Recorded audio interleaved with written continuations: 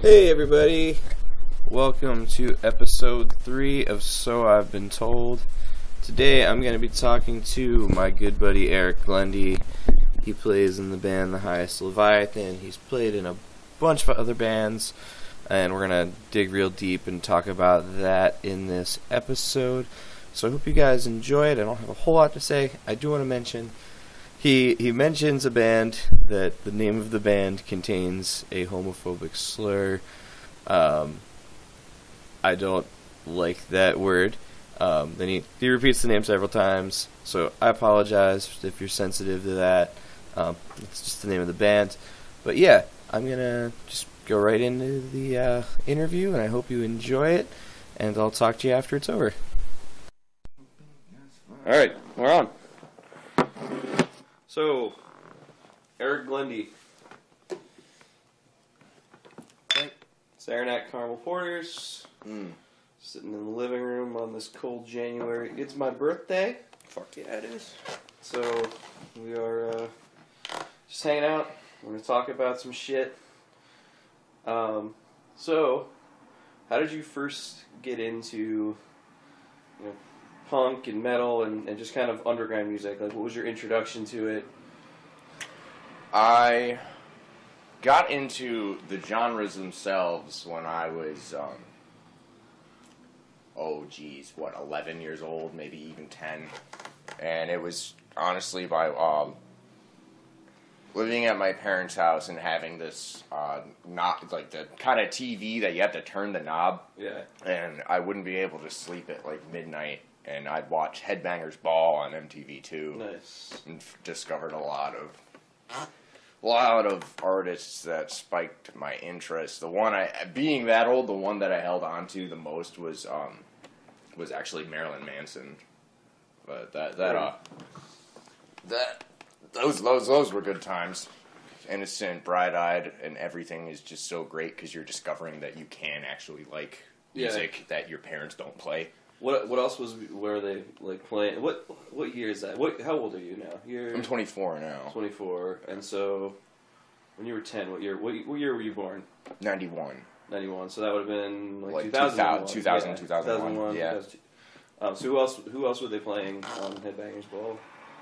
I recall seeing a Iron Maiden video that apparently it was a new track they put out. Don't quote me on that, but they were displaying it as it was a new video, and it had something about I'll fact check that, but it's like the rain song, or it had to do with like rain. That's all I remember. But that and then around then Saint Anger by Metallica came out, which is definitely not on my radar as a phenomenal album in any sense. But at the time, I certainly enjoyed it, just being new to everything. I actually kind of enjoyed it, too, when it first came out, and I haven't heard it in... Maybe I should go back and listen to it. I haven't heard it since, and I have no desire to be honest. I mean, I kind of want to just out of curiosity. Yeah, sure. Why not, right? Maybe we'll get a little nostalgic feeling from it. Yeah.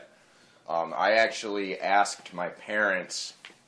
Well, I asked my parents for Saint Anger for my birthday, and they told my friends, like my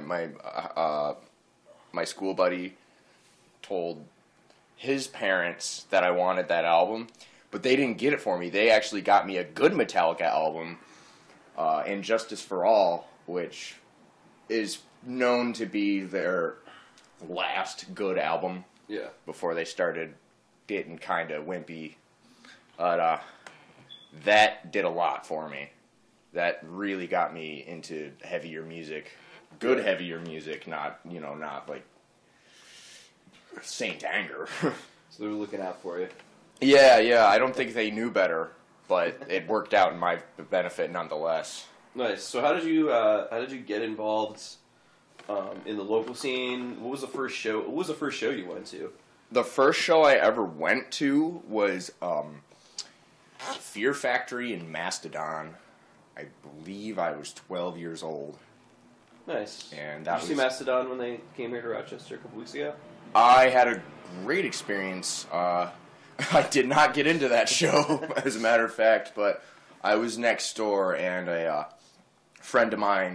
couple friends of mine grew up with Bill from Mastodon. Yeah, because he's from the right, exactly. Rochester area, yeah. So there was some hangouts afterwards. But nice. I didn't get to see them play. But I did share that with them. That was my first show ever. Then they're like, "How old are you?" Fear Factory. Have I told you my Fear Factory story? Oh, you have a Fear Factory story? Yeah, which they're not a band that I really listen to, but there's a period of time when I was super depressed, and this is pre-Netflix. You know, just living by myself, going to work. I didn't have cable. I just had whatever DVDs I had, so I'd seen them all because they're my DVDs. And I was watching the bonus features on the Saw DVD. Oh, and before this, I had worked for my grandfather. He's an electrician. And I'd worked at this guy's house, and I remembered the name, Burton Bell.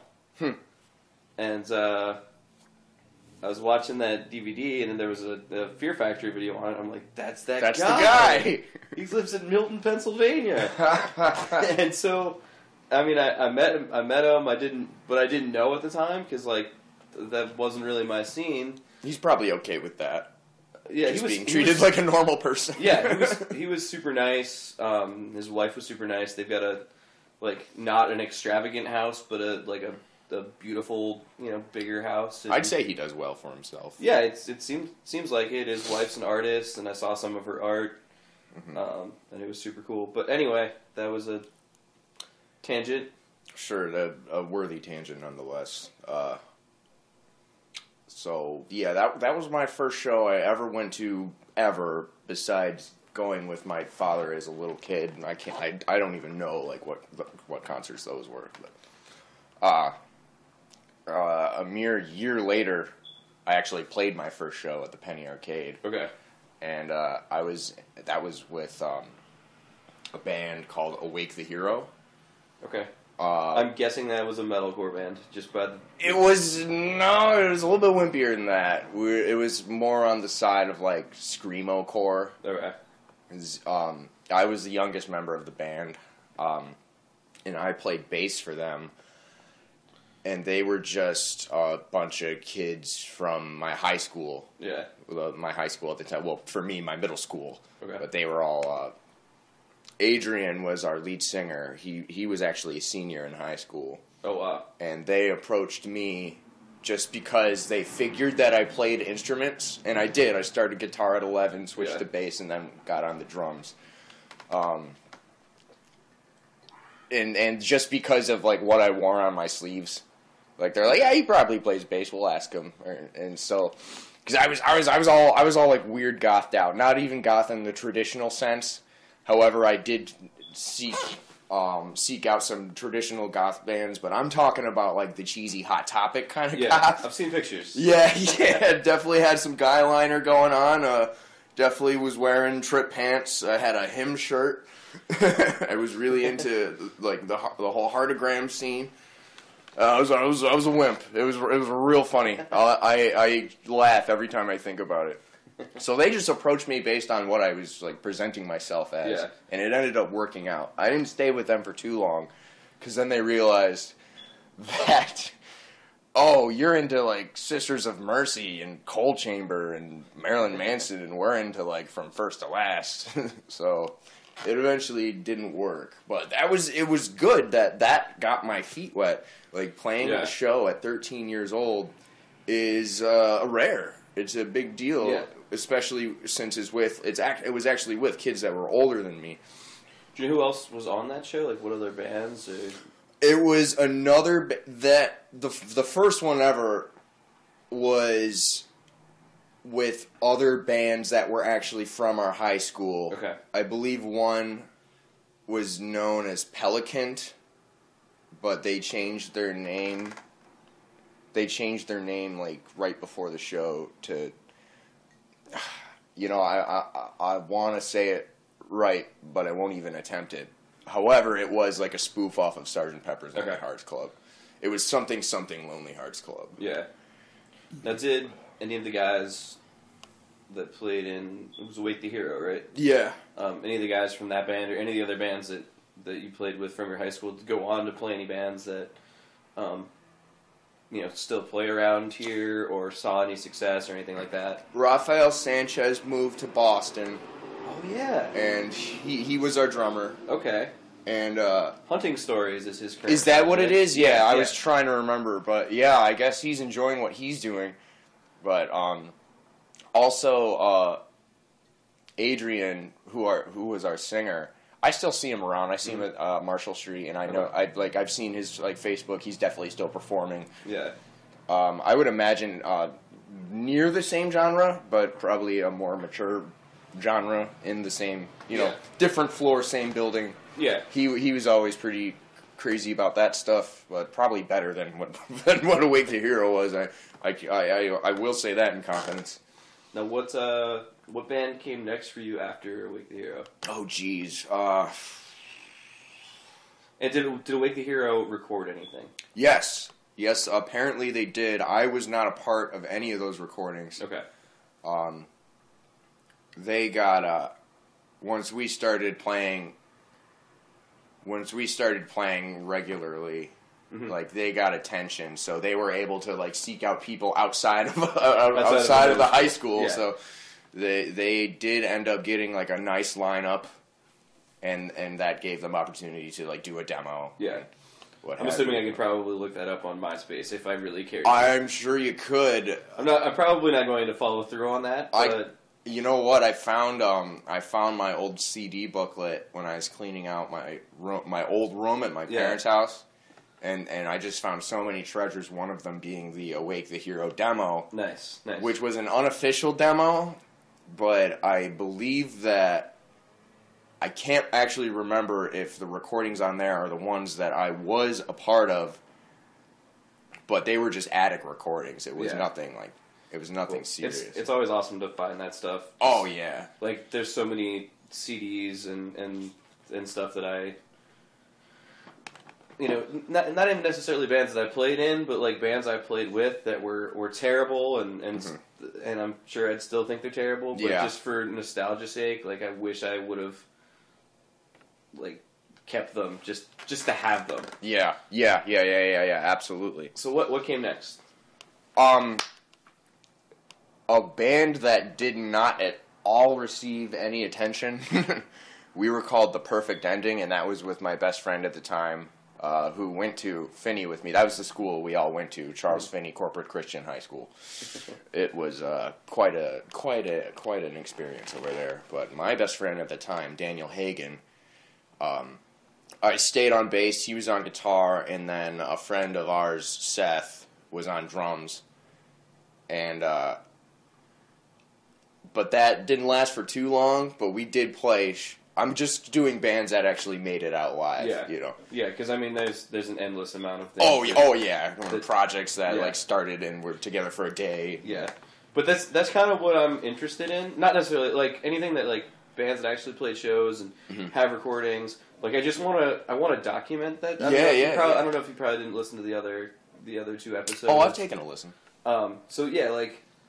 This is what it's about. It's about kind of getting geeky and just talking about things that nobody else cares about, just so it's documented. Oh, great. Okay, I can do that. I think that stuff is interesting. I can do that. And hopefully other people do, too. Yeah, me and Dan Hagen... with that being said, me and Dan Hagen would just, like, go and hang out at Sound Source. Yeah. Not buy anything, just look at everything, like, played through amps that we could never afford, and actually, like, write songs and, like, just really piss them off. Like, these two kids, like, they know we're not going to get anything. These two kids have been hanging out in the store for 3 hours now. And we'd bring our girlfriends and shit. Like, it was so dumb. But, yeah, we would do that and just, like, walk around. That was definitely, like, a friendship band. Yeah. Like, we'd just, like, walk around Cobb's Hill and be like, hey, do you think we'll be famous one day? Now, what did The Perfect Ending sound like, and did you guys play out or record? We never recorded. We did play out. Where'd you play? We actually played at a vineyard church. Okay. With You know what? It was probably the Rochester vineyard that Dorothy was. I want to say it was the one over on Winton. It was either on Winton or in Irondequoit somewhere. Okay. There isn't a vineyard church. I want to say that's the one. Okay. I've gone by it before and like, is that the place that I played when I was like 14 years old? Yeah. Like, so it wasn't the Rochester vineyard. It wasn't the church the church building where the Playhouse is now. No. Okay. No. It was definitely further away from the inner city. Yeah. For the record, for those of you guys who know, like iBook shows at the Vineyard Community Space, which is connected to the Vineyard Church, and so that's why I was trying to put all that together. But anyway, right. That show, I believe that was like our only show, but we did do something else. I'll get to that in a second. A student teacher at Finney. I don't remember his name. I can see his face, but he actually had a band, and he asked us if like we wanted to play there. Oh, wow. It was just like the two of us playing, and that was just kind of on a whim on his part as well. He's like, they look like they're in a band. I wonder if they're in a band. Yeah. Like, so same deal as before, where A Week the Hero approached me. It's just like on a whim. Like, this kid looks like he plays music. That's. I mean, I've kind of seen how a lot of connections get made, especially when you're young and just getting involved, is because you don't. It's like this whole new world that you're discovering. Yeah, you don't really know anybody. You're looking, Tyler Troutman was just on the Loaded Words podcast a couple weeks ago, and he was talking about the scene where I'm from back in Pennsylvania, how it's always kind of been a couple years behind, because like the internet didn't hit there as early as it did other places. So he was talking about like just going to the mall and handing out flyers to anybody, like anybody who looks like they'd be interested. Anybody in a band T-shirt. He even was maybe like pick the cutest girls and like throw them a flyer. Yeah, he was like anybody I saw with an asymmetrical haircut, like just doing whatever we could to like make connections with people who might like understand where we're coming from and identify with this like. I know you were talking more about metal and stuff like that, but like, yeah, I definitely took a big break from metal. It's all punk, like all of this like underground culture and like DIY ethics. Like, I'm going to use punk as an umbrella term for all of it because I think it all comes from the same place. It's all the same concept. The genres are completely different. But to umbrella it, like, just a DIY scene it's like, when you're that young, when you're a teenager, like, that's what you're doing for the most part. It's all by yourself. Like, no, there's no companies looking to help you out because they don't care. Like, you're not that good anyway. Yeah. So what did that band sound like? The Perfect Ending. Man. It was rock, but it definitely had a lot of Me Without You influence. Okay. But... Nice. A huge ambience and like just slapped right on the top like frosting. In no sense would I ever compare us in skill level to Me Without You. We were just kids, but that's definitely how Mr. Daniel Hagen was writing the songs. If you ask me, like we were definitely into Emery then and Me Without You, and like we were Christians back then, so we that it was like. The Christian influenced alternative rock. Well, not late period because Tooth and Nail's still doing things, but like, that era of Tooth and Nail bands and exactly. We now that I'm thinking about it, wow, it's all coming back. We classified ourselves as an experimental rock band. Nice. I don't really know what was so experimental and profound about it that we felt we needed to call ourselves that. Yeah, but. For lack of better terminology, we termed it experimental rock. Okay, and so that like fizzled out. I'm assuming just died of natural causes. Yeah. And what came next? Oh man. What were we called? It was a screamo band. All right. Our biggest influence was Under Oath. It was with some kids I met through the youth group that I was attending. Oh goodness. Oh man, what were we called? I actually really had fun in that band. I can hear it in my head. Our song was called Our Ship's Albatross. We started out as Helms of Lee, but then we changed it. Oh, goodness. Is this one I may have seen video of? I don't think you... Okay. No, I don't think so. Because I know I saw a video of you playing at like Water Street or something like that at some point. That band actually came a little bit later, but we're getting to that point. We're getting to that point. Because this is when I completely had denounced metal for a little while. I was just listening to wimpy stuff. But, oh man, what were we called? Started out as Helms of Lee. Well, anyway, that band was pretty much straight up post-hardcore with screamo influence. Like I said, our biggest influence was Under Oath, hands down. Now, I started out as the guitarist in that band, and then we lost we never really had a steady drummer, but we ended up losing any drummer. And but we still were writing songs, so I would hop behind the drum kit and just play. And our fill-in drummer was like outside making a phone call. This was all at my parents' house in the basement. Like, where your parents still live now? They still live there, right over on Park Ave. A lot of people who are listening to this probably know exactly what house I'm talking about. So I hop on the kit, and he comes down. Spencer Grant was the guitarist, and his older brother was filling in for us on drums. And I'm on the kit, and he comes back down. He's like, "What are you guys looking for a drummer for? Like, Glende's like better than any of the fill-ins, including me, that you had. Like, what are you doing?" I'm like, "Huh, epiphany. I should be a drummer." So I started out as a guitarist, ended as the drummer. That was a fun era, but that's when I was starting to get into very interesting, more mature, interesting music. For example's sake, the Mars Volta. And I started slowly peeling back to heavier music as well. Like, I definitely... I'm assuming this is 05-ish? 05, 06, yeah, around there, yeah.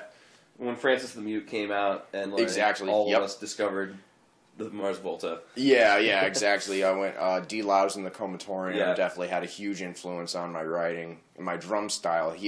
Thomas Pridgeon, the drummer in that album, is still my biggest inspiration for drums, hands down, to this day, to this exact moment. Cool. So that band's name, to be never known on this recording, fizzled out as well. Now we're kind of up to speed here with what you were mentioning earlier. I got into the hardcore scene, and I was throwing fists, and I was thinking about what tattoos I was going to cover my body with, even though I was only 16. And I was good friends with, oh man, I still miss hanging with him, Adam DeLella. He was real big in the hardcore scene. We were buddy-buddy, and we started a band called A Martyr's Massacre, which was definitely metalcore throwdown kind of stuff. Simultaneously, I was literally approached on the beach while I was with my girlfriend and some of her friends by these metal kids, like thrashers. Yeah. And they were in a band called Infernal Abyss.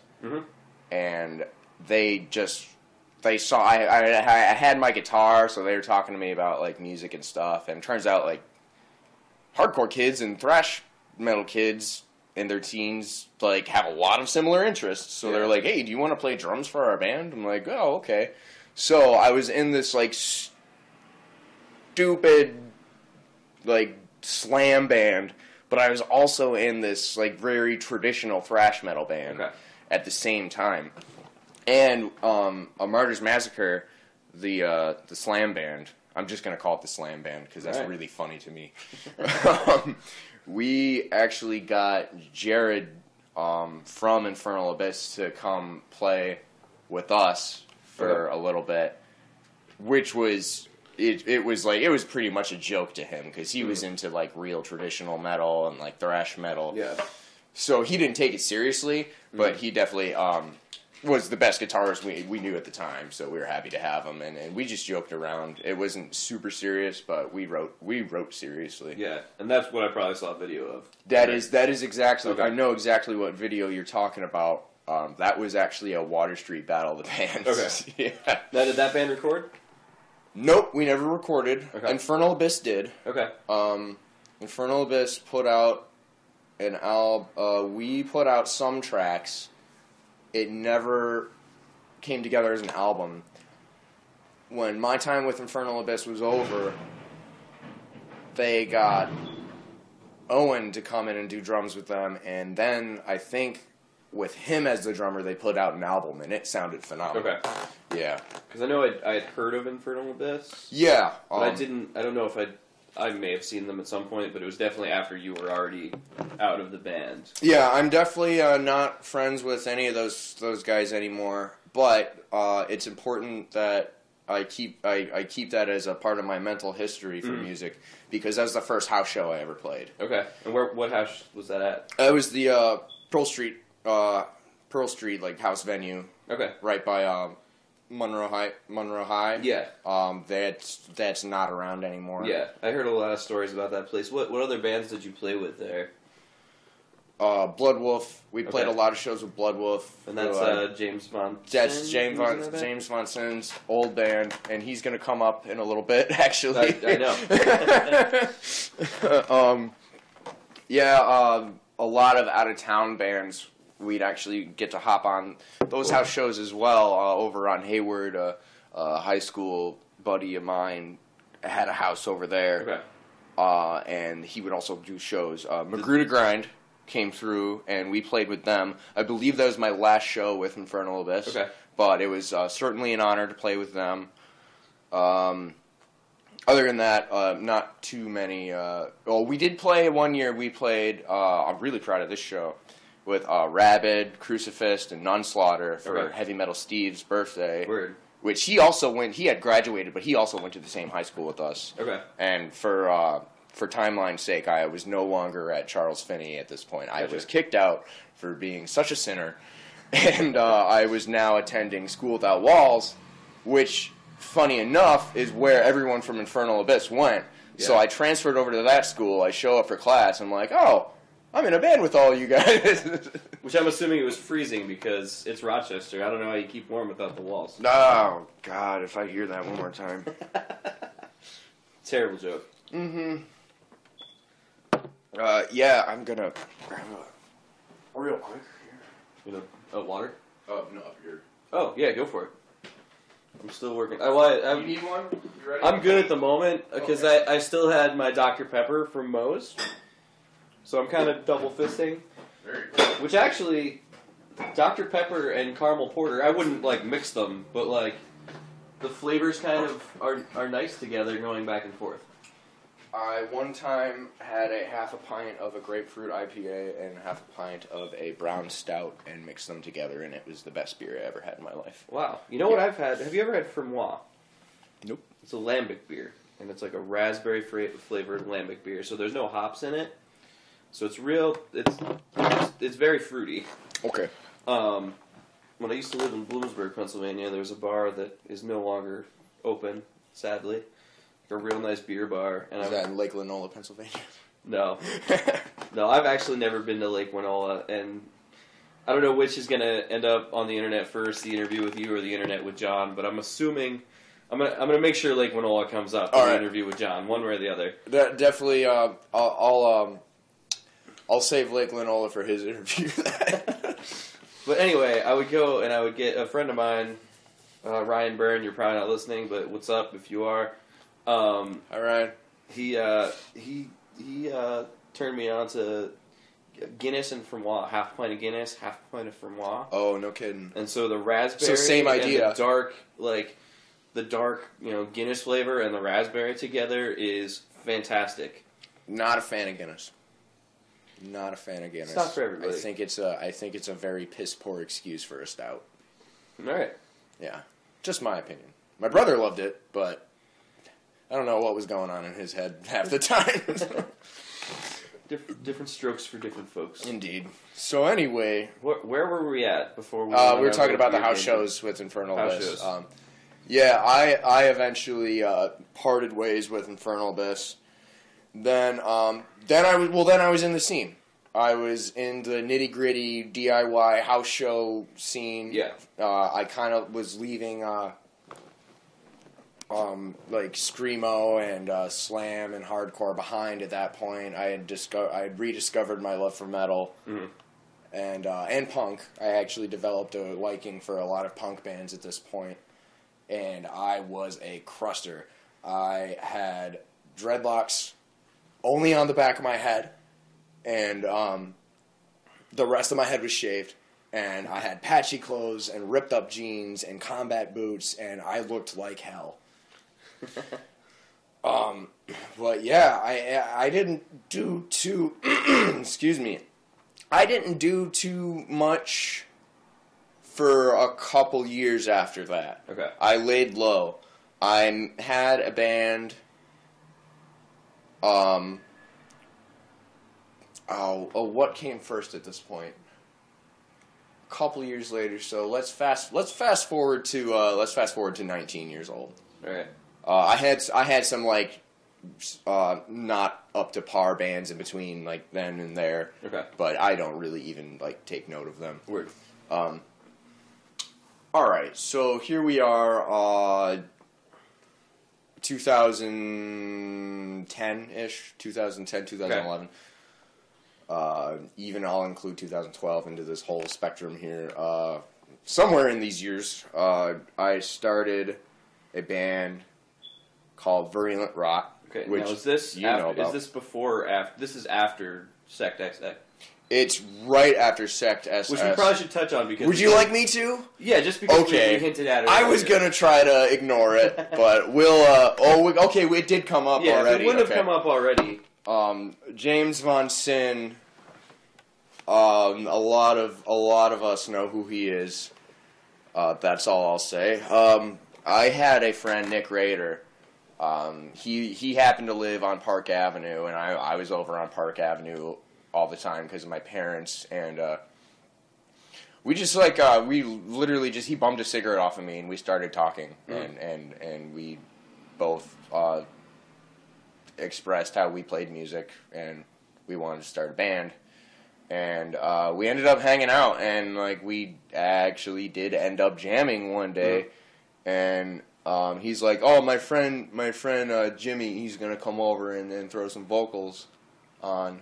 And his buddy Andy's going to come do some bass. I'm like, all right, cool, so we'll get a little jam going. I didn't know that the person coming over, Jimmy, was actually James Von Sin, or Reverend Sin, as he likes to be called. Some of us like to call him Big Gay Jimmy. He's not gay, and that offends him, so we call him that. So...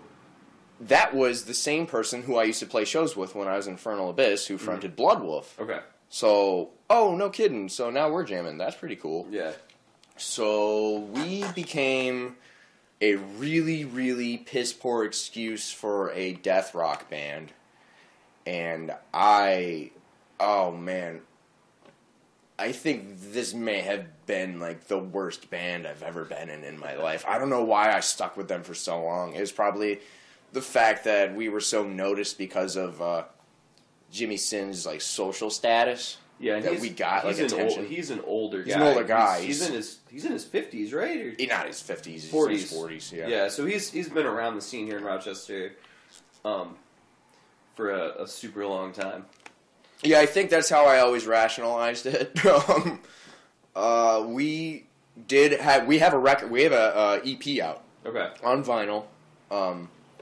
I don't know if there are any of those around anywhere. You know what it's called? It was self-titled. Okay. I always just knew it to be self-titled. Okay. I don't know if and James you played on that. Yeah. Okay. I was the only drummer. Okay. For that band. We never had any lineup change ever. After I ended up quitting. Mm-hmm. and then they tried to do more stuff. But I will speak highly of myself in this band, because I was pretty much the glue holding together all those pieces of shit. Yeah, I was, okay, you know what? I was 17. I'm remembering now. I was 17, and then eventually it hit me. It's like, why are these people in their, like, late 20s and 30s, like, jamming with this 17-year-old, and why am I the best musician in this band? And I say that with confidence. I know that sounds very cocky, but it was, in fact, the case. I'll vouch for him. I know him. He's okay, a good musician. I appreciate it, Adam. So that became a disaster eventually. However, we'll end that conversation. And this is where I enter the picture. Yeah, that's right. That's right. Immediately after that, my best friend at the time, Marcus Pittaway, he doesn't go by that name anymore, but that's who he was then. So I'm gonna, sorry Marcus, I didn't mean to say that name for you. Me and him started Virulent Rot. We were a grindcore band with a ton of doom metal, stoner influence. We were listening to a lot of Electric Wizard, Sleep, Reverend Bizarre, a lot of like slow, doomy music, older music, and newer, because Electric Wizard was still putting out. But we were also listening to a lot of black metal and grindcore. So to Rotting Christ, who I still love to this day, they were a big influence in that band. Magruder Grind, of course, Napalm Death, Nuclear Assault, which is definitely on the thrashier side of metal. But they all had influence, and that collected to this band, Virulent Rot. Yeah. Resistant Culture, actually, I would say was at the time, like, I was still listening to a lot of like crust punk as well. So Resistant Culture. So we took doom and stoner and mixed it with grindcore and thought that we were doing something special, when in all reality it was just a crust punk band. But it was cool. I had a lot of fun in that band. A lot of people still remember those days.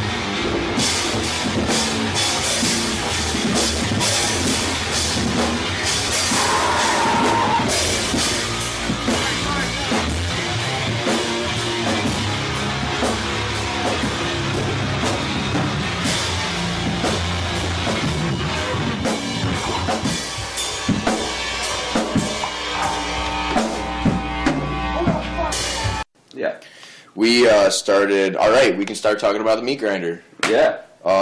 Good times. Great oldies. Yeah.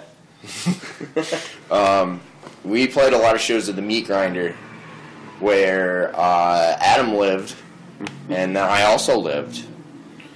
He lived there longer than I did, but I also did live there. You did. That was my favorite band at the time that I was in. My favorite band that I was in. Period. At that point, it was just a two-piece. It was just me and Marcus. When we first started, though, we did try to have a bassist. Didn't work out. It was actually, you know who it was? It was Spencer Harrington from Keaton. Oh wow, that's really random. He was we started Virulent Rot. We were known as Skullfuck. And Spencer Harrington was dating our friend at the time, so we were hanging out with him all the time. He's like, "Hey, you want to come over and play some bass with us?" And it was fun. It just never worked out. Yeah. And What's we went up, Spencer? extremely. What's up, Spencer? I don't know if you're listening, but we love you. You thought I forgot, man? Yeah, it's just it's so funny. Like, we went in completely opposite directions music-wise. It's funny though. Like, say what you want about Keaton or whatever. Like, Spencer is like such a punk dude. Like, it's just who he is. Despite the fact that that band is super poppy. Like, love you, Spencer. He certainly lives the lifestyle. That's for sure. Yeah, I've always been fond of the guy. I think one time we got in a fight, and then like the next time I saw him, it was like it never happened. he came up. I did, and I probably would have already told you about this in the intro to the episode. Those of you who are listening, but just the other day, the interview that I did with Loaded Words came out, and Spencer comes up in that interview. There's a story about the meat grinder. I won't tell it here. I'll just tell you, go back, listen to the latest Loaded Words episode with the interview with me, and check out the story that Spencer tells. Give it a listen. It's pretty funny. Anyway, so Skullfuck. Yeah, then we changed our name to Virulent Rot. We realized that this is something we really enjoyed and wanted to stick with it. Mm-hmm. We have an album that is sold still. I believe still sold at Needle Drop. Yeah, I've seen it recently. Oh, is it still there? I haven't been there in so long. Within the last year, I've seen it. No there. Kidding. All right. So yes, if you want to check us out, we're at Needle Drop. We actually, this is the first band that I had merch for, like real legitimate merch. Yeah.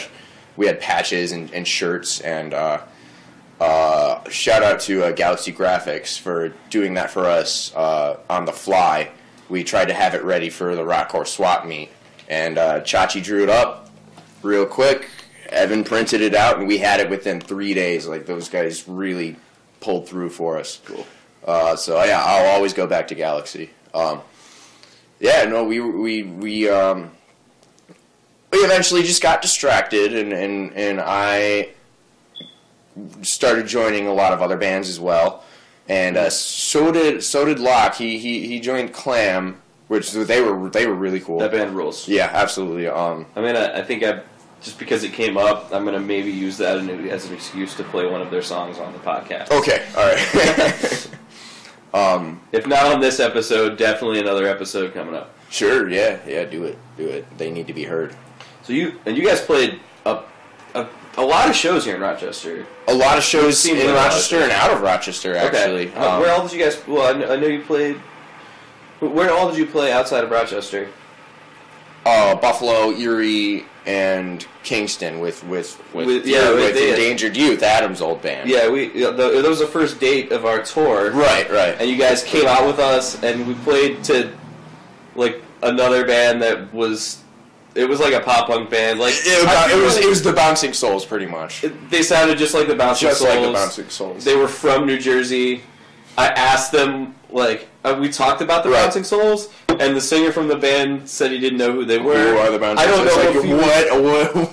I don't know if he was just messing with me. I wonder. I never considered that. I can't think of the name of that band. I will look it up online on a flyer or something. Yeah, it's gotta be somebody. One of us has a flyer for that. Yeah, and I'll tell you at the end of the episode when I do my corrections and clarifications. What was that place called? The Basement? It was called The Basement in Kingston, New York. The Basement. And it's about an hour up from NYC. Something like that. Yeah, it was close to Poughkeepsie. Yeah, it was close to Poughkeepsie. And I remember you guys came out with us, and then you had, like, that's a pretty long drive from Rochester, and I remember we were all, like... Drive. We were just, like, bummed out that you guys weren't, like, that we weren't touring together. No, like, I was we had bummed so out much myself. fun that day. Yeah, we got, like, we showed up, they had, like, salads for us. Yeah, like, I don't have anything bad to say about that venue. I mean, it would have been cool if there would have been people there, but they gave us free PBRs. Oh, they took care of us, and gave us, chicken Caesar salads. It was nice. Barnabas came along. Yeah. For that. Barnabas, how you doing, buddy? He was on the whole tour with us, actually. Yeah, right. He stuck with you guys. There's pictures, and any member of either that band, Endangered Youth or Virulent Rot, and probably Barnabas's personal Facebook, there is a really stupid group picture about 5 minutes before we got on the road, leaving the meat grinder, so... That's a funny one if y'all want to check that out. Maybe I'll end up using that as go ahead. Photo for the episode. Do it. Tell us about what we saw at the gas station. All right, so Kingston, New York. Let's paint this picture. If you can imagine a really small town like Dansville, but just like urban as fuck, like oh my goodness, it's just so urban, and the culture there is like what you would find in like the inner city, and in no sense do I mean that by race. It was literally just like trashy. Like we were at the gas station after. It was right after the show, right? Yeah. Or was it before? It was after. It was after. Okay. It was late. You're right. It was very late. Oh yeah, it was. Yeah. It was really late. And this guy rolls up on this like stolen little girl's bike and starts like fighting with like a guy on the other side of the gas station who rolled up on a stolen little girl's bike, and they're like arguing. It was clearly about drugs. Yeah, like I don't care how they said it. Like it was really obvious. Well, the guy was like, "Yo, how many pieces I sell you?" And then he's like, pizza. Yeah, he hesitated and like looked around. And he's like, "Of pizza." Of pizza. How many pieces of pizza? It's like, dude, come on. You're not fooling anybody. Like, all 10 people in this town just heard you, by the way. No, it got a little out of hand though. Like I was kind of like at one point we were just like, yeah, we should probably get out of here. Yeah, we're sitting in the van like listening to it. I think Eric Freight was pumping gas or whatever, and the last thing I remember is the one guy's like, Locke was getting gas too. I remember I just like stayed in the car, and the one guy was rolling away. And he just kept on, it was like yelling at the guy. He was like, "For how long, though? For how long, though?" He said it like 3 times. And that was his response to how many pieces I've sold you of pizza. Yeah. That was his response. Just saying, "For how long, though?" across the gas station about 8 or 9 times. It was amazing. As he's like riding away. Yeah. So, what came next? I mean, you were still living at the meat grinder when Virulent Rot was over. I remember you guys played a sweet show at Meow House with Pizza High Five. Pizza High Five, and it was either Blackbridge or Chillum. Yeah, it was Chillum. Yeah. Or if they did something in between Blackbridge and Chillum, but it was all the same members. Grant and Mike. Yeah. Now, I want to say that was also the there was a band, the Shitty Faggots, and they did an acoustic set. Okay, if they did, I got there late and didn't see them. Maybe, but I was talking to Teddy from Shitty Faggots, the late Shitty Faggots. I'm trying to say Shitty Faggots as many times as I can. I noticed. Okay. Joey Lanzone mentioned them in the last episode as well, so they're coming up in 2 episodes. All right, great. Yeah, I was with Teddy the other day from the Shitty Faggots, and we were talking about the Shitty Faggots show where Virulent Rot and the Shitty Faggots both played a Shitty Faggots show, but it was acoustic Shitty Faggots set. It wasn't full band Shitty Faggots, which just included Teddy and Diggy. Gotcha. But, yeah, we were trying to figure out if it was Virulent Rot or Sect SS that played. But we determined it was at Meow House, so it must have been Virulent Rot. I'm actually putting this together because there was a teen set video. Yeah, but that wasn't. Oh, where was that? No, because Joey in the last episode, like I said, mentioned the Shitty Faggots and mentioned it is the one with the video. So it was on the same. It was at Meow House. It wasn't okay. No, it was. It was. I'm pretty sure. I'll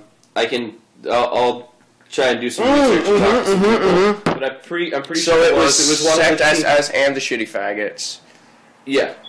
And then, and I don't know who else was on it, but I know that I'm pretty sure that was the video that Will Teen Set put out. Yeah, right. The VHS of. So, which was like nobody bought it. No one cared. Like, I'm sure there's still copies around. There's got to be like tons of copies. I think John W. Kiss probably has one. That's right. He did. If he didn't sell it, get one. Right, because when we were living at the Meat Grinder together, for shits and giggles, we would put on that video and just laugh at how terrible Sect SS was.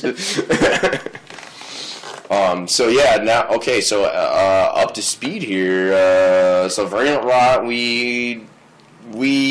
Marcus was looking to move away, and he was doing other things. So we went out.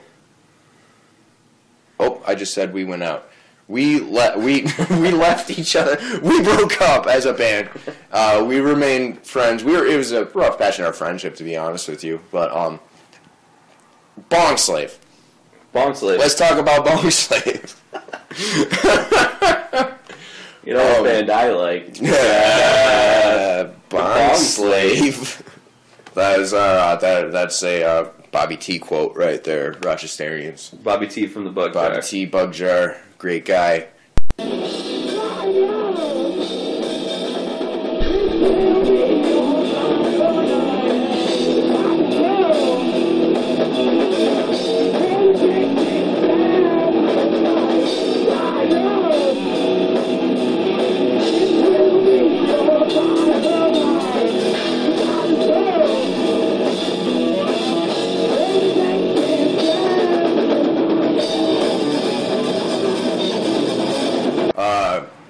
Real good friend of mine. He actually called me on my way over here. Drake Noto, who is currently in an amazing band called Stragaria. Me and him became friends through some other mutual friends of mine that we had, mutual friends of ours, and we started jamming with our Dustin. Mm-hmm. Dustin was our guitarist. And then we were known as Bong Slave. We were a thrash metal band. We kept it pretty ambient, however. There's a lot of thrash parts, but we also liked to slow it down. We have no album, but we do have recordings. Mm-hmm. The recordings are from later in that band's career, if you will. When we changed our name, Dustin got kicked out. He messed up. He got kicked out. And we met Tyler Stasarowski. Drake was friends with Tyler Stasarowski through the RIT. Yeah. Group, like a lot of people who I hang out with now. I met Tyler, and Tyler we just asked him, like, hey, be our guitarist. He's like, yeah. So then we became Veracall, mm-hmm. which was way better than Bong Slave. Mm-hmm. It was the same band, but it was way better. Those are what you're going to find recordings of if you look for them. No physical release, just internet. No physical release, okay. just digital. Look it up. It's there. It's on YouTube. Our live show, the Meat Grinder, is on YouTube. Cool. Yeah, because I don't know if you saw what I do with these two is in the notes. I'll have links to, a bunch of things that get mentioned. Yeah, sure. So. Yeah, that's good on you, Adam. Good on you. All right, so eventually, Varicol. It was very abrupt, but we stopped, and it was within the same phone conversation with Tyler, Staz, if you will. I was talking to Staz, and we're like, kind of over it, kind of done with Varicol. It was a good run. And then within that, he's like, hey, you want to start a band? The same phone conversation. And we started a two-piece, kind of Russian Circle-esque, yet doomy band called the Highest Leviathan. Yeah. And so this was all over kind of the period... This transition from when you were living at the meat grinder to not living at the meat grinder. Right, yeah. And I was actually... I think I moved back with my parents at that point. Yeah, and I had moved out. This was... Well, there was only that month of the meat grinder being called the meat grinder that I wasn't living there. Yeah, right. The meat grinder was done. Yeah, it had its fall for sure. Yeah, the end months there. They're very tough for a lot of us actually. Yeah, it was we were all even like aside from the interpersonal issues that were going on within those of us who lived at that house, like. Outside of that, we all had a lot of shit going on in our lives, so it was just... It was a really dark period. We were all, like, becoming adults and, like, accepting responsibility and being so confused, and all of our girlfriends were terrible. Yeah, that was a dark time. Yeah, all of 2012 was a very rough year, like, that whole era. But anyway, so we'd moved on, and... Highest Leviathan, that was your first show that you played at Rust House. The first show ever that the Highest Leviathan played was as a two-piece, me and Staz, and you're right. It was at Rust House. It was downstairs in your apartment with Kaleidoscope, right? Kaleidoscope. Yeah, it was just the two bands, us and a couple friends, and it was super fun. Yeah, we talked about that at length on the last interview. We debuted our first live song. We played it, and, like, we stopped. It was, like, people applauded, and then it was silent for a moment, and Joey Lanzone was just, like, bawling his eyes out, because, I guess he really liked it. He had the hell of a night. Yeah. That's okay. Thanks, Joey. Love you, Joey. Love you, bud. Miss you, bud. Over there, Buffalo there. Yeah. So yeah, and then you guys just kind of picked up some members. Yeah, we just kind of kept going for almost a year, shy of a year, and then we decided we wanted to be heavier. Mm-hmm. We actually took a Varicult song and made it a Highest Leviathan song with Drake's permission, of course. Yeah.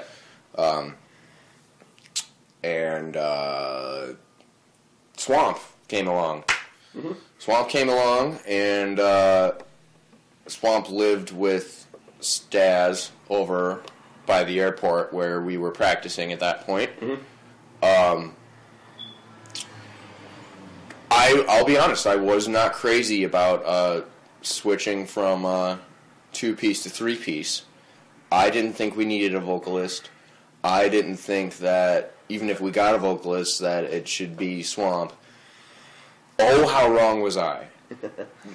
Our sound now is I love it.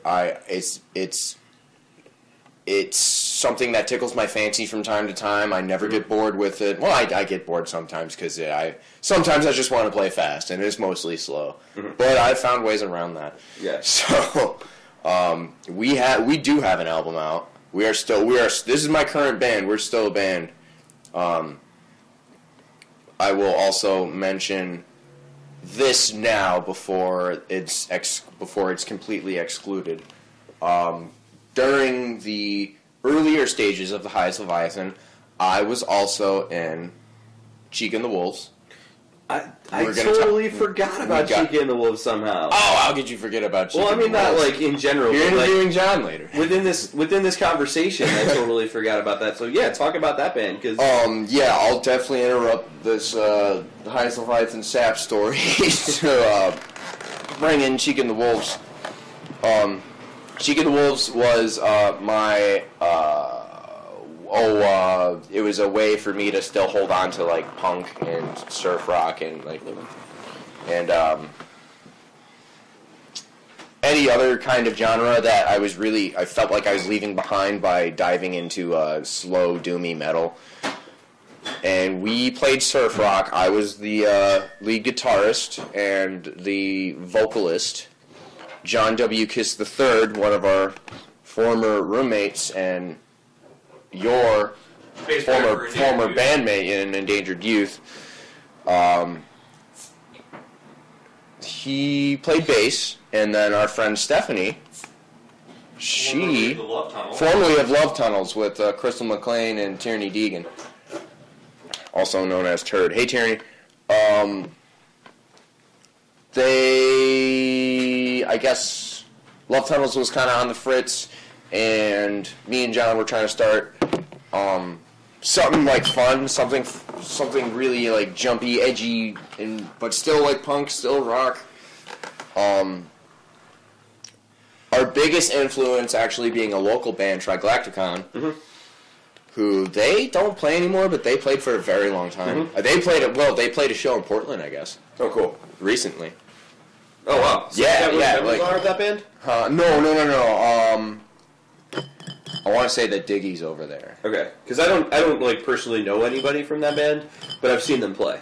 Shane's still around. I see Shane all the time. Shane was their guitarist. Diggy was their other guitarist, but he played a lower, less tone guitar, so it acted as rhythm. Okay, but it was so melodic that you got to check them out. Check out Trigalacticon. They definitely spearheaded and inspired us like to create Chica and the Wolves.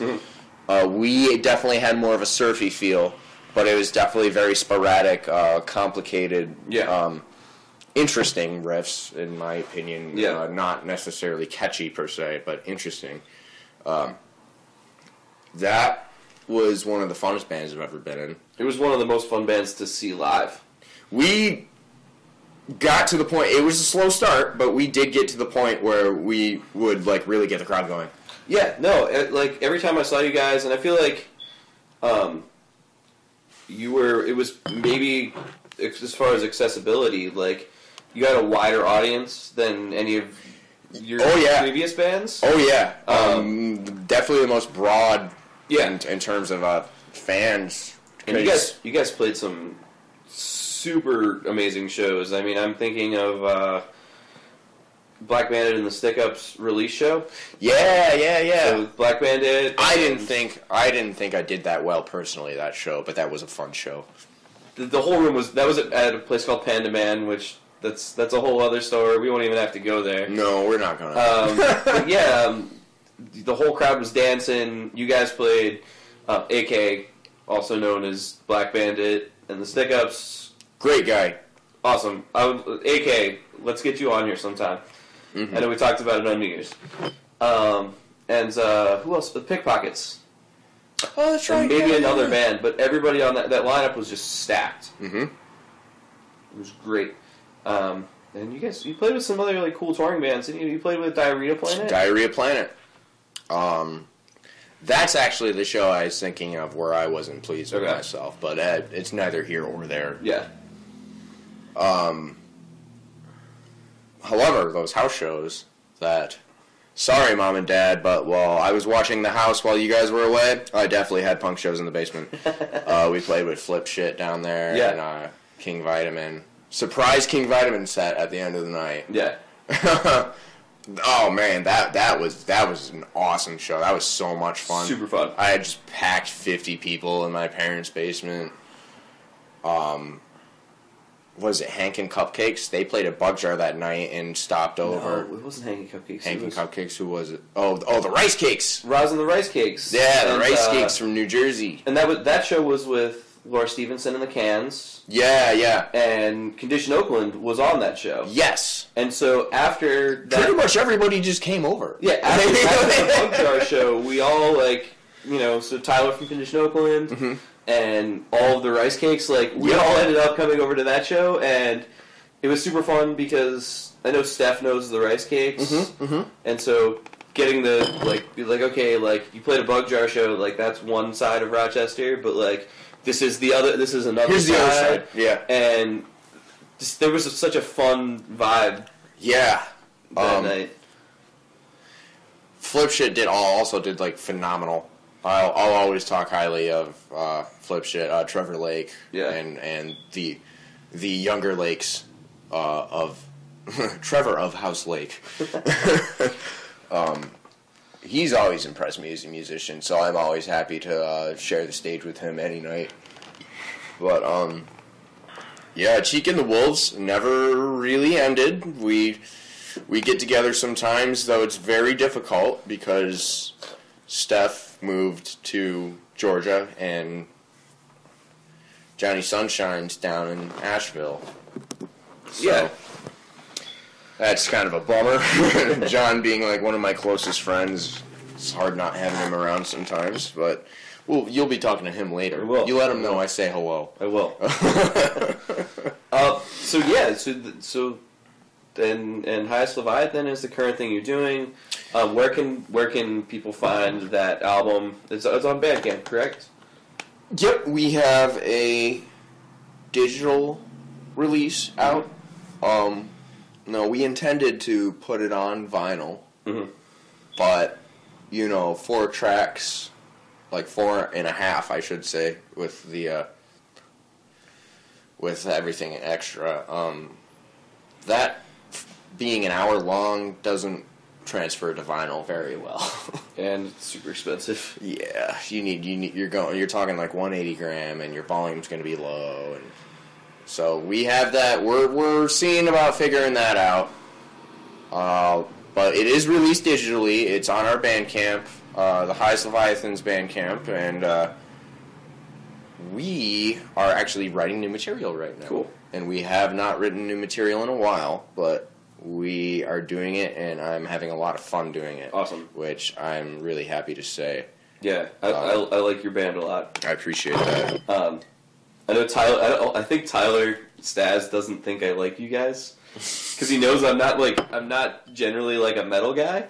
We don't consider ourselves to be a metal band. Yeah, but I mean, he was just one night. He was just man. He's I know you like that old stuff, which I did, but I like the new stuff too. I do wish you would have a release of some of those old songs when you were more like Russian Circles. Okay, well, I'll let you in on a little secret, Adam, and everyone listening. We are writing a song right now that is based off a riff that me and Staz wrote when we were still a two-piece improv band. Yeah. So nice. We are taking an old riff and making it a song right now. Yeah. Nice. That's all I'm going to say about it. You're going to have to buckle up and come along for the ride if you want to hear the end of that story. But no, I'm having a lot of fun writing, especially since it's with an older riff. Yeah, it seems like you guys are getting some attention. People around here like you guys. We're starting to get a good amount of you were followers. just featured in that Noisy article. Yep, Noisy affiliated with Vice, if I'm not. Yeah, and Alex Jones. Yeah. Wrote the article. Alex Jones of Drews, who hopefully will be on the show at some point soon. But yeah, that, I was super excited to see you guys got included on that. I was excited about that article in general because I'm buddies with Alex. And, I actually was stoked when I saw the article. I was like, oh yeah, I definitely want to read this. Yeah. And then I'm like, oh man, I'm in this article. So you didn't know? I had no idea. That's awesome. We had no indication that we were a part of that. But, yeah.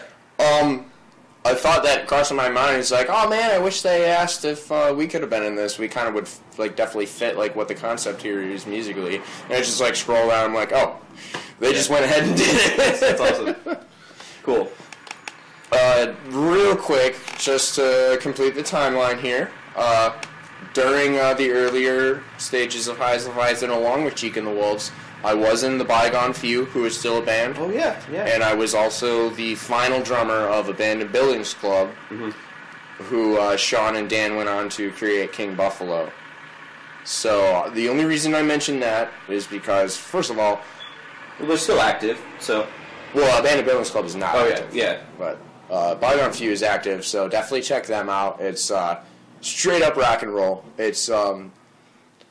It's bouncy. It's edgy. It's great. Very good friends with the Hurley couple, Ryan and Alicia. I hope one day to have a marriage like theirs. But also with Abandoned Buildings Club, that was most certainly the grooviest and fun to play live band, because there's so much buzz for us, and every show was just an awesome time. Yeah. Every time I saw you, I only saw you a couple times, but there was always good turnouts at those shows. Always a good super turnout. into it. And yep, people were super into it because it's like psychedelic rock. Yeah. No one really dislikes that. There's groove, and you stick in the pocket, and hey, they have two drummers simultaneously. Can't really go wrong there. Yeah. But yep, we all parted ways. King Buffalo was started, but that is definitely notable. We did release an album. It's more so an EP, but it's long enough to be a full length. ABC? Yeah. Okay. Yeah, that's available on Bandcamp as well. Definitely check that out. Bygone Few does not have any releases with me on it. I am not sure if they have put out anything since. Okay. But here we are. I'm in the Highest Leviathan. I'm very happy. Looking to attempt to start another ambient black metal band, though. Mm-hmm. Yeah, though that's my looking into the future. That's something I'd like to do. Cool. Nice. But, yeah. I always wonder about if I had ever moved out of Rochester, if I'd still have the same notches on my belt. Yeah, man, I've been born and raised Rochesterian. Played in a lot of really cool bands, and played with a lot of really cool bands from outside of Rochester, and yeah, man, that article too. That bringing it back to that, just seeing there's so many bands doing cool things here, and that was just focused on the heavy music scene, and kind of a wide range of heavy bands featured in that article. Appropriately named the noisy bands. Yeah. Cause get it? Noisy. Hey. And Thoptung from Buffalo, Dan Drexel's black metal band. I'm a huge fan of theirs, and it was just even the fact that we were mentioned with them, friends of ours from another city. Yeah. Definitely props to Noisy for including us in that. We're really happy about that. Thank you. Any I guess we'll wrap it up. We're over an hour. We can wrap it up. Sure. It's a pretty packed hour of information. What's any final words or things you want to plug, or whatever? Sure. Aspiring musicians, people looking to not necessarily be famous, but share their music with the world. Do what you want to do. Don't ever. This may sound cliche. It's not supposed to be. Don't sell out. What's more important is making connections, networking, and always being nice to your fans. I understand that it can certainly be a hassle. After a show, you're probably pretty beat. You're probably looking to just kind of go to bed a lot of the time. And people will come up to you if they really enjoyed it, and they'll try to have a conversation with you, which is awesome. Be nice to them, because you will be irritable some nights. You will be kind of off your rocker because there's so much going on. That's the most important moment of the show, not your set. Interacting with people afterwards and just networking and getting yourself out there and being confident in what you're doing. That's most important if you're looking to share your music. So keep that in mind. It's not about, oh, we got to get signed to this record label, or we're only going to play shows with really well-known bands because you know we deserve that. It's like, you don't deserve shit. We're all starting from the bottom here, and network. Get yourself out there on your own. That's really important. Fame is pretty much worthless if you don't network and really give your fans a positive image of yourself personally. Other than that, I think we're all doing great. I'm very happy to be in the Rochester music scene. Yeah. Literally from my younger years. Yeah, like I was saying earlier, there's something special here. Mm-hmm. Well, it's been great having this conversation with you. Well, thanks for having me. Yeah, it's been good friends for a long time, so... Yes, sir. So cheers to friendship and to music and all that other shit. Surfing. Skateboards. Wow, that's aggressive. So angry. Whatever.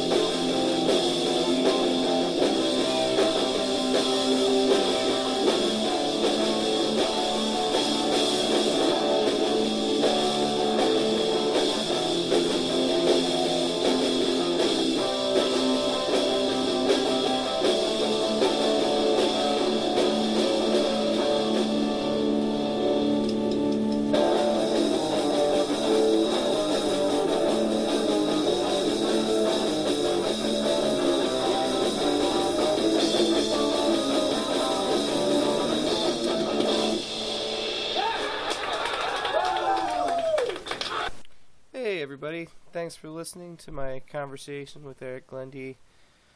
The music that you heard in today's show was Rotten Tooth by Virulent Rot. That was from a live video at the Meat Grinder. You also heard a clip of Keg Stand Sacrifice by Bong Slave, also at the Meat Grinder. And the last song you heard was Sidewalk Surf to Hell by Chica and the Wolves. That was live at the Vineyard Community Space. Eric's been in a lot of bands. If you check the notes, I linked a whole bunch of them. There's lots of things for you to check out if you're interested. So go ahead and do that and check out the Highest Leviathan. They're super awesome. And shout out to Podcast of Pennsylvania for hosting my show. They're doing some really cool stuff over there. Check it out. As I mentioned in the interview that I'm on the latest Loaded Words podcast. Those guys interview me. On this show, I try to keep it about the guest. I know there's been a lot of crossover with these good friends of mine that have been in my life for a long time, but generally I want these episodes to be about them and not about me. So if you're more interested in hearing my story, that's where you can find it. You can look up Podcast of Pennsylvania on iTunes, and you can find us there, or on Podbean.